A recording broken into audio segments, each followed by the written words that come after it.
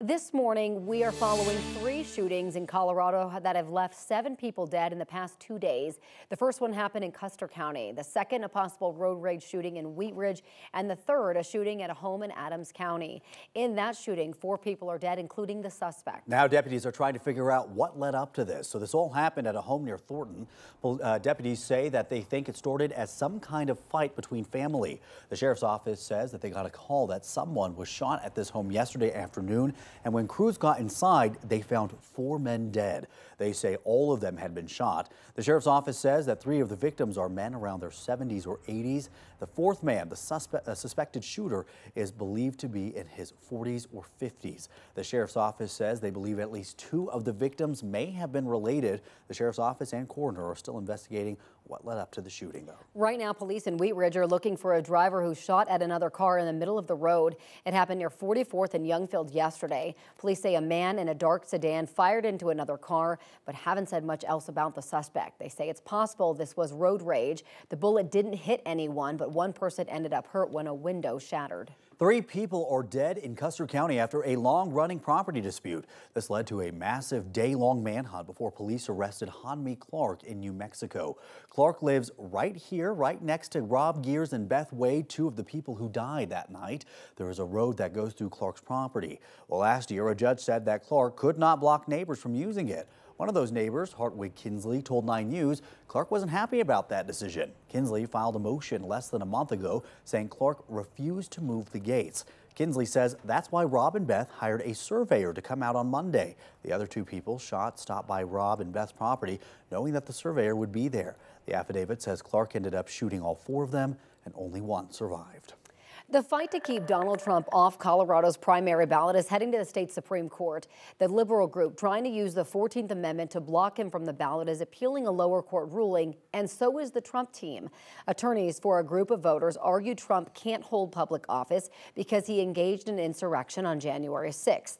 Last week, a judge in Denver decided Trump did engage in an insurrection, but said that part of the 14th Amendment doesn't apply to the president. Trump and his team want the higher court to knock down the insurrection part of that decision.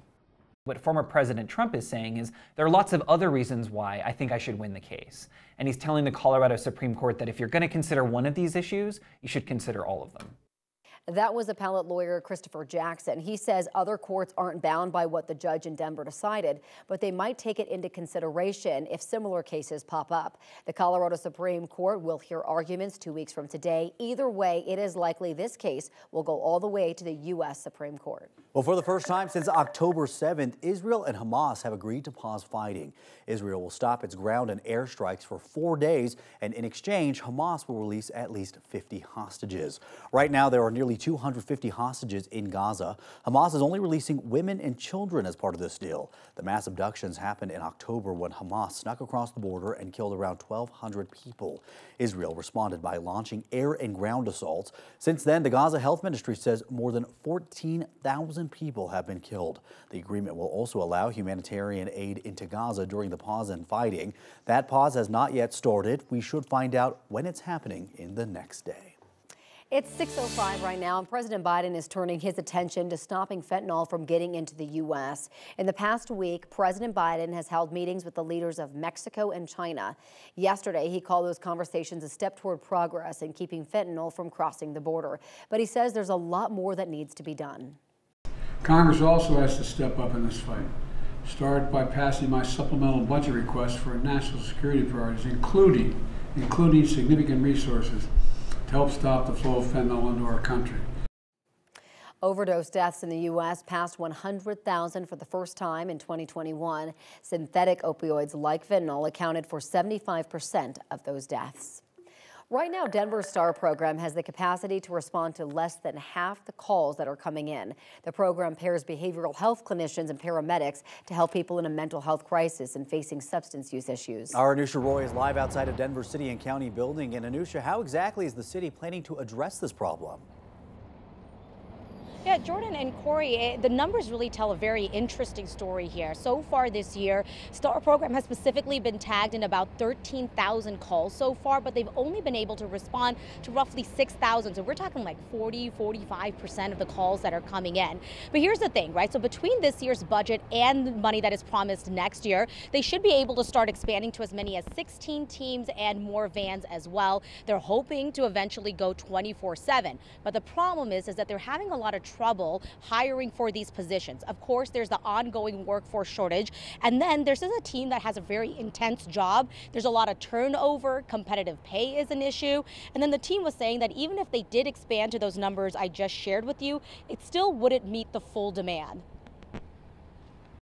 So we hope to get up to close to like 60% of calls being responded to, and then we can work on expanding further in the coming year.